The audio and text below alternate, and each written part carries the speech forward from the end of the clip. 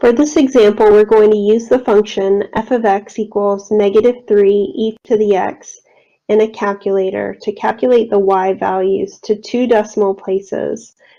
And the x values that we'll use will be -2, -1, 0, 1, and 2. So we're going to substitute these values into the equation.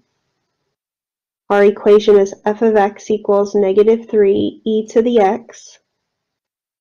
That will be -3 e to the -2, -3 e to the -1, -3 e to the 0, -3 e to the 1, and -3 e squared. Because e, if you'll recall, e is approximately 2.718. It's a little bit hard to do in your head, so we're going to use a calculator. Got our calculator here, and I'll type in -3 e to the -2, and that gives me -0.41. We're rounding to 2 decimal places. -3 e to the -1 is -1.01. Sorry, -1.10. -3 e to the 0 power is -3. -3 e to the first power is -8.15. And then finally we have -3e squared.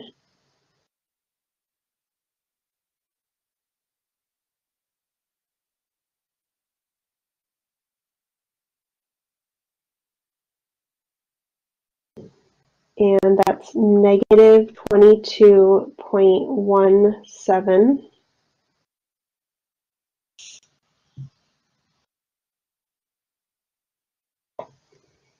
And we want to sketch the graph, label the y-intercept, and at least 2 other points. So let's take a look at the sketch of this graph.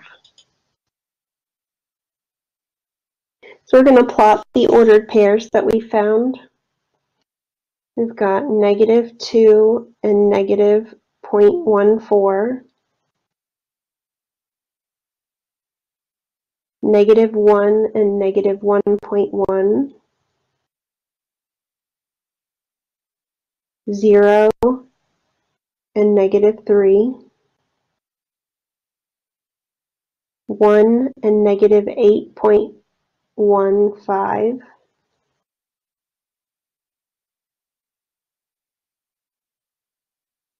and 2 is off of our grid, so I'm not going to be able to plot that.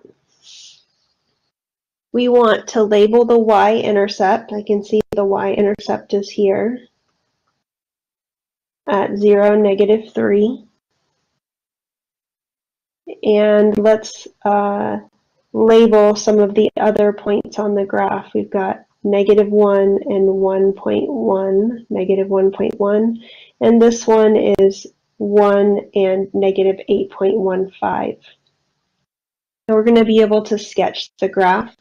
You can see that this portion is leading up to that horizontal asymptote that's right on top of the x-axis. We have that horizontal asymptote at y equals 0, and this is the portion that is reflecting and going down to -infinity.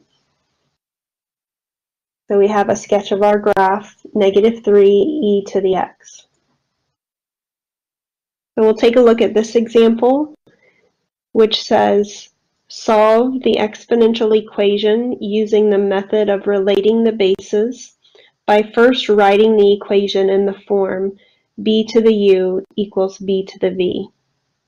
We're going to use this method of solving called relating the bases, and in some textbooks they call it the one-to-one property. And that method starts off by writing your equation in this format, b to the u equals b to the v. So what we want is on both sides of the equation to have the base being the same value. The equation that we have is 2 raised to the x squared over 4 to the x equals 8. So I want to try to write my equation in this format, b to the u equals b to the v, having the same base on both sides. So I'm going to take a look at the bases that I have. I have a base of 2, a base of 4, and a base of 8. All of those values can be simplified to have a base of 2. 2 already has a base of 2. 4 is the same thing as 2 squared. And 8 is the same thing as 2 cubed. So I'm going to write all of these with a base of 2, hoping that that will lead me to writing the equation with the same base on both sides. So 2 to the x squared is already having a base of 2. I'm going to change 4 to 2 squared. I need to carry down that x. And I'm going to change 8 to be 2 cubed. I need to continue to simplify this section. There's a property of exponentials, which is called the power rule for exponents. When you have a base raised to a power, and then that's raised to another power, we can simplify by multiplying the powers together. So in this part, I've got 2 squared, and then all of that's raised to the x. I can simplify using the power rule and multiplying those powers together. So that would give me 2 to the x squared over 2 to the 2x equals 2 to the third power. I'm going to continue to use properties of exponents. On the left-hand side, I've got division, and the expressions in the numerator and denominator both have the same base. So there's a property of exponents called the quotient rule for exponents. And in that property, if you have a base to a power divided by the same base to a power, you can simplify this by subtracting the exponents. So I do the numerator exponent minus the denominator exponent. That's what I have on the left-hand side of this equation. The bases are the same, and we're dividing, so we're going to subtract the exponents to get 2 to the x squared minus 2x. On the right-hand side, we still have 2 cubed. And now I'm at the point where I've written the bases to be the same on both sides of the equation. And now I'm going to be able to use this method of relating the bases, or the one-to-one property, to simplify this equation.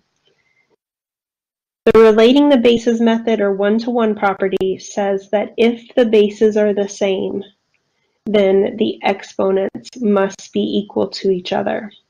So this allows us to write down a simpler equation, x squared minus 2x equals 3. The exponent on the left-hand side has to equal the exponent on the right-hand side. This gives me a quadratic equation, which I'm comfortable solving. I'll move all the terms to the same side. That gives me x squared minus 2x minus 3 equals 0. I'll try to solve by factoring, but if factoring doesn't work, I can always rely on the quadratic formula. I have x and x, 3 and 1. I would need a minus on the 3 and a plus on the 1. I'll set each factor equal to 0.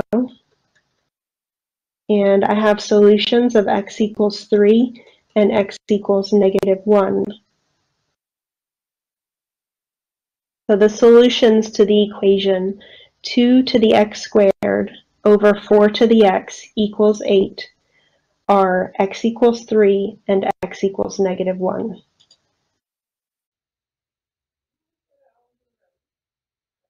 Thank you for checking out my videos. Have a great day.